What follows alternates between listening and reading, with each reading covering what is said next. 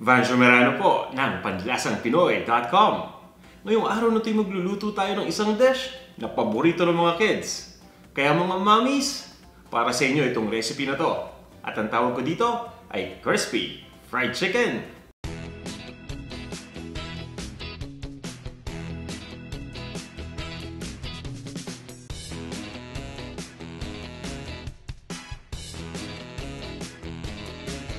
Ito yung mga ingredients na gagamitin natin. Isang buong manok. Hiniwa ko lang ito into serving pieces at ipapakita ko sa inyo kung paano. Kailangan lang natin dito ng matalas na kutsilyo. Kukuha tayo ng isang buong manok at pagkatapos i-exercise muna natin ito. Dito sa may drumstick na part, ayan, nilulusen lang natin itong mga joints. Kaya ko ito ginagawa. Nang sa ganun ay mas madali itong mahiwa. Kagawa lang tayo ng slit between dito sa chicken breast at drumstick. Ayan, para makita natin yung kaloob-looban. Pagkatapos, ito-twist lang natin hanggang sa mag-pop yung buto na galing dito sa drumstick. Ayan, at ayan yung buto na sinasabi ko. Ayan, yung buto yung ating marker. Ibig sabihin yan, maghihiwa tayo pagkatapos ng buto. Nang sa ganun, panaylaman na lang para pag hiniwa natin itong chicken drumstick, tuloy-tuloy yung paghiwa natin. Ayan, napakadali lang. Ito na yung ating unang chicken leg quarter. Gagawin lang natin yung parehong step dito naman sa kabilang side. So ayan na yung buto. Ganun ulit, dating gawin.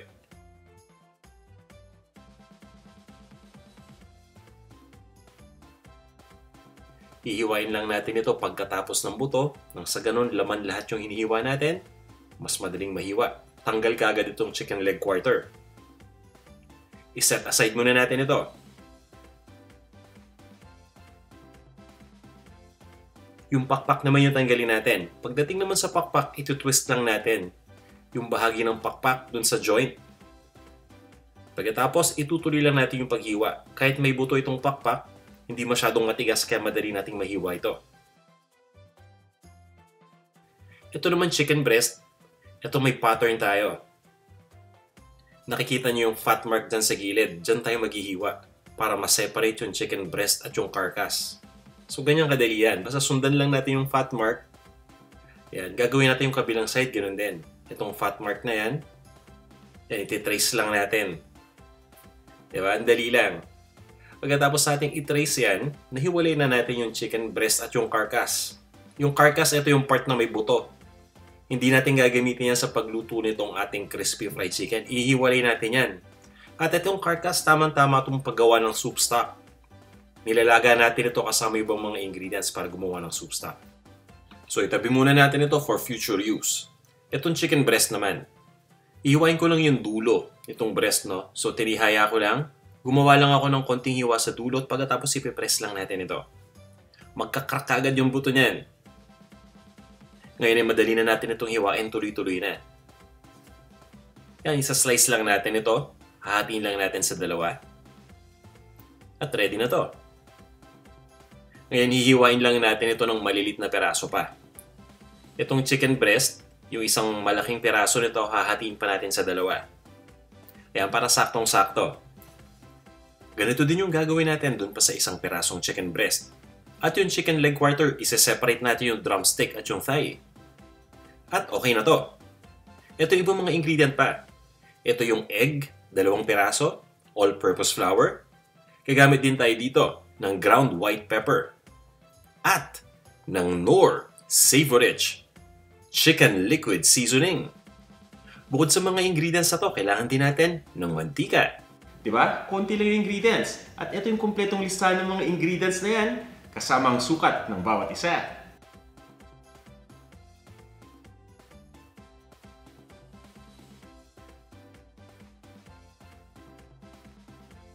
Ready na ba kayo? Tara, umpisa na natin. I-prep muna natin itong manok sa pamamagitan ng paglagay ng mga marinade ingredients dito. At una kong ilalagay itong ating Knorr SavorRich na chicken liquid seasoning. Actually, ito lang talaga yung marinade natin. Ano? Ito lang yung magpapalasa. Naglalagay lang ako ng konting ground white pepper dito. Pero yung ground white pepper optional lang. Pwede rin kayong gumamit ng ground black pepper.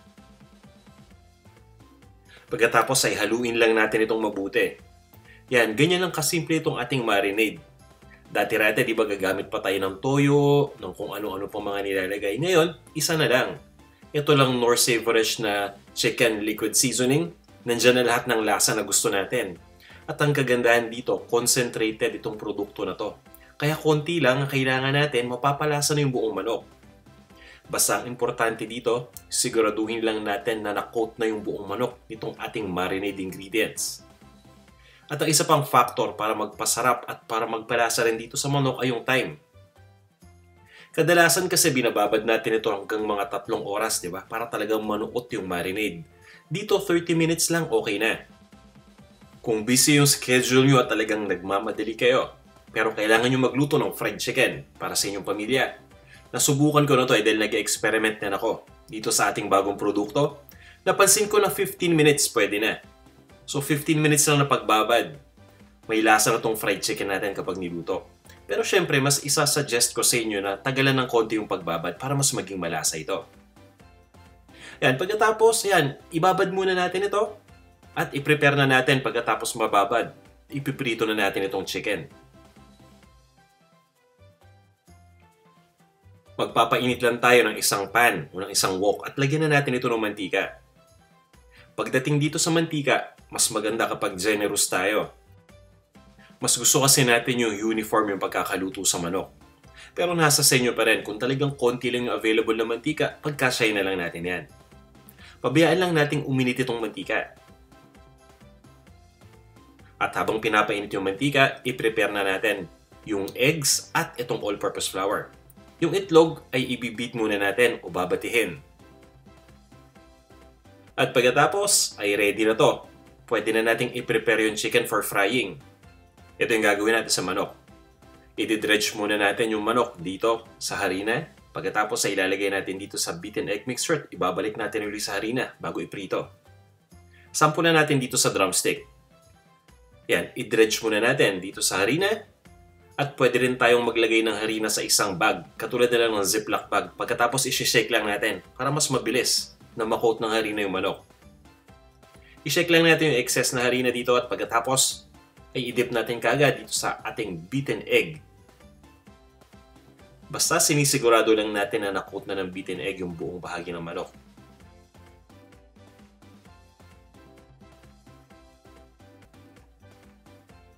At pagkatapos ay papatuluin lang natin yung excess na beaten egg bago natin ibalik yung manok dito sa harina.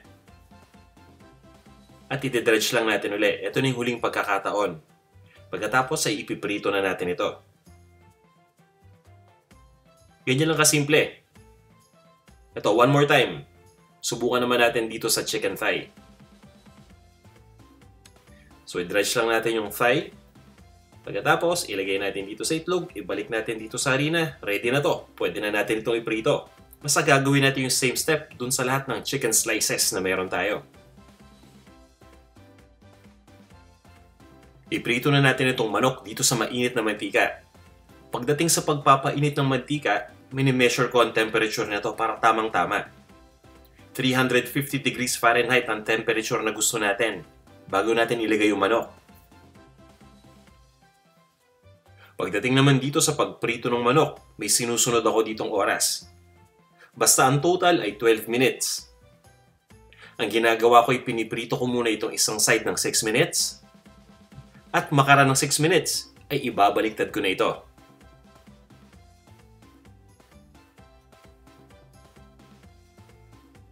Yan, nakita nyo naman, di ba? Maganda na yung pagkakabrown ng manok. Ang gagawin ko ngayon ay itutuloy ko yung pagprito dito sa kabilang side ng 5 minutes. Alam nyo ang kagandahan dito sa ginagawa natin ay nagiging crispy yung outer part ng manok, pero yung loob, tamang-tama lang yung pagkakaluto at napaka-juicy pa. Ngayon ay ibabaliktad na natin ito uli. Ito na yung huling pagbabaliktad. At itutuloy lang natin ang pagprito ng 1 minute. At ready na yung manok natin. Kukuha lang tayo ng isang tray na merong wire rack. Ilagay na natin dito yung napritong chicken. Ito na yung ating crispy na fried chicken. Ayan. At nakakatulong itong wire rack para mapatulo pa natin mabuti yung mantika. Nang sa ganun hindi magiging mamantika itong ating fried chicken.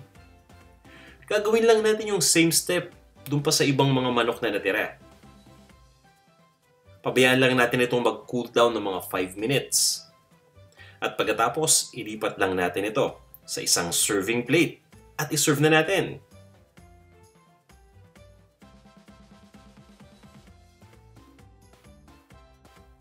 Ito na ang ating crispy fried chicken.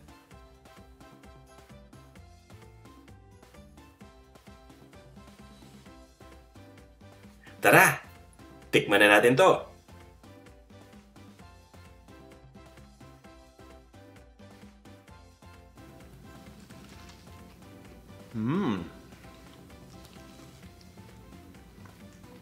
Hindi lang crispy. Juicy pa. Ang lasa. Ang sarap. Kaya sana subukan nyo itong ating recipe. Sigurado ako magugustuhan nyo to. Kain tayo!